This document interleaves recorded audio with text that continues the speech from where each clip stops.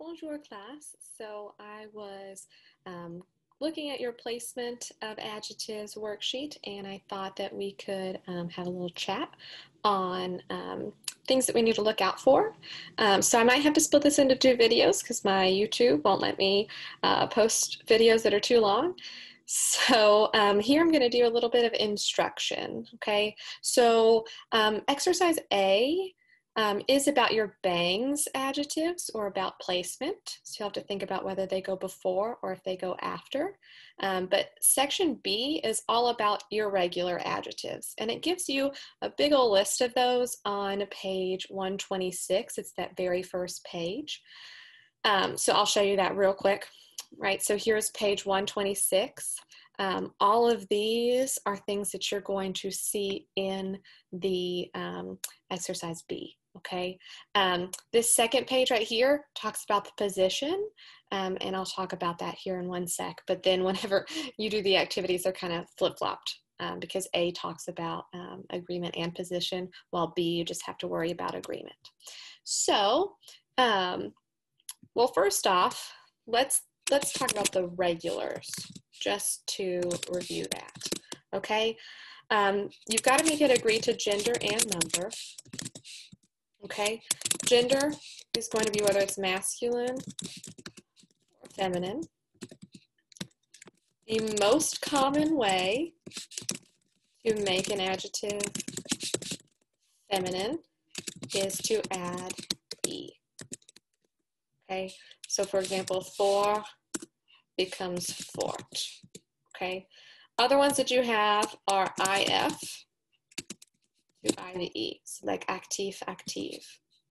Another one would be EUX to EUSE, okay? If you already have an E, you don't add another E, you just leave it the same. If it ends in ER, for pronunciation, it adds an accent mark going down.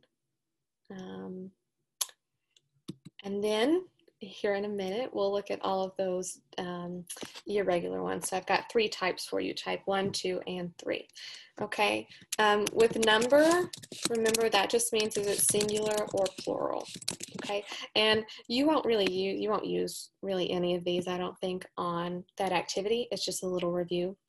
But the plural, the singular plural, you do need to know, right? If it's singular, we are not going to add anything to the end, okay? It's just gonna either be masculine or feminine. But if it's plural, more than likely, we're just going to add an S, okay? The only time you don't is with adjectives ending in S already or X. So now let's talk about our irregulars. Irregulars, okay? So it shows you these, like I said, right here, okay? So this is what we're going to talk about first, is this big old set right here, okay? These are adjectives that double the consonant before the feminine E, okay? So for example, if you have the word gros, which means fat, that is masculine. To make it feminine, we double the S and add an E. Okay, that is for pronunciation reasons. All right, let me grab my list so I can see what else. All right, bas, which means basic or low, I guess, would be base with an extra S. Bon, which means good, turns into bon, okay? Because it doesn't work if you don't have that double N. You can't pronounce it correctly in French. I'll do one or two more. So if we have cruel, it becomes cruel. Let's see here. Gentil would become gentille. Okay, see, we double the L and add an E. Same thing here. We doubled the L and we added an E. Okay, these are on page 126, so you can always look there for more if you're not sure which category your adjectives on that worksheet apply to. Same thing for these super irregulars. They're also on page 126. And for the most part, what happens is before you add the E, it just normally adds an extra letter. And sometimes you have to be a little careful as to which letter it adds. So for example, when you have blanc, it turns into blanche. When you have du, it turns into douce. Faux turns into fausse. Favori adds a lot, but it makes more sense for us. Oops, favorite. Okay, with these, you're gonna have to look at that page 26. There's really no trick to learning them. You just kind of have to memorize them.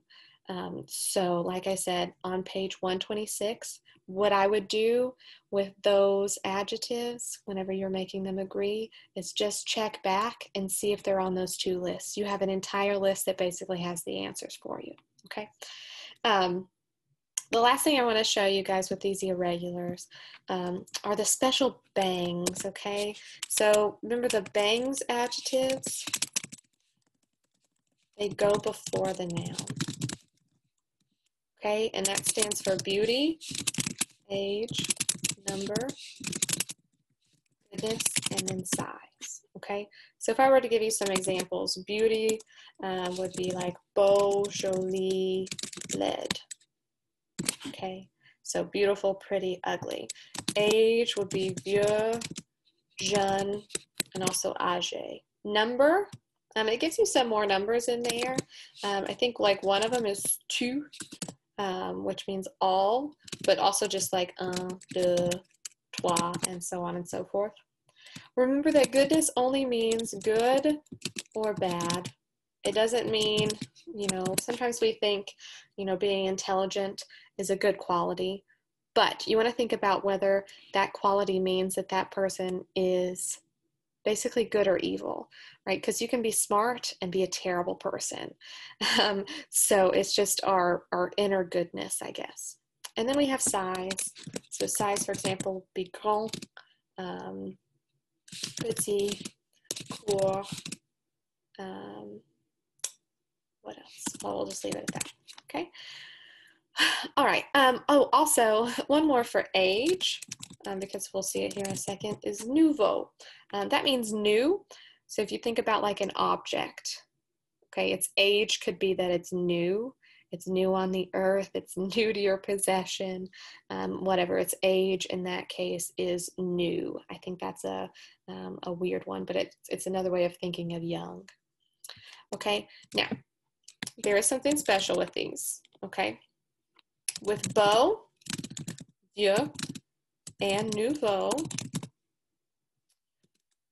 they change with masculine singular nouns beginning with a vowel. And that is so much to think about, but what they will change to is belle, vieille, and nouvelle.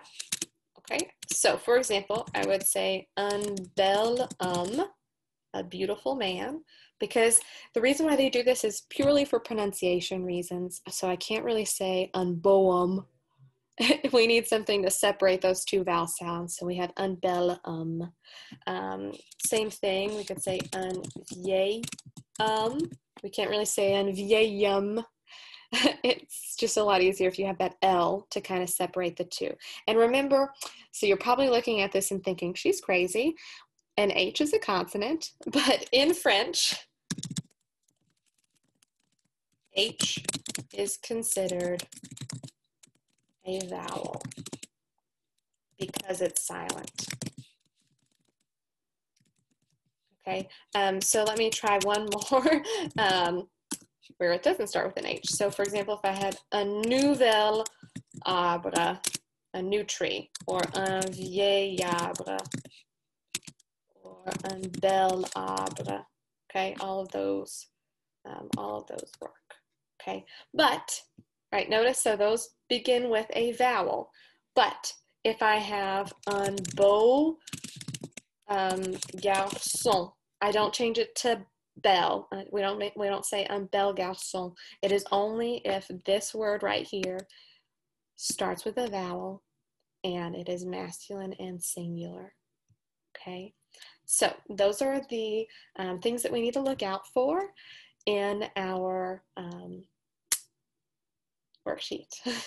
So I'm going to post a second video where I give you specific steps to go through with the activities that you guys have.